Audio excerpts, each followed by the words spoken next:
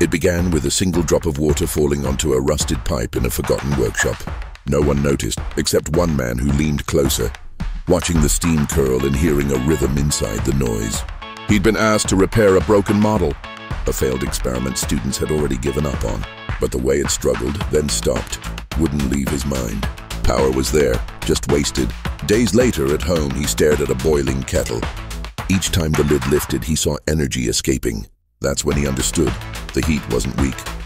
It was being lost. Night after night, he rebuilt the machine, trapping the power others let slip away. Until one evening, the piston moved smooth and steady. That sound spread beyond his walls. Mills, ships, and cities began to move in unison. Work changed, time changed, and mankind discovered its second wind. But as smoke filled the sky, he watched quietly from his window. The world had learned to move, but not to stop. Every invention since has carried that same lesson. He never meant to start an age. Yet every hum of progress still whispers the rhythm he found that night.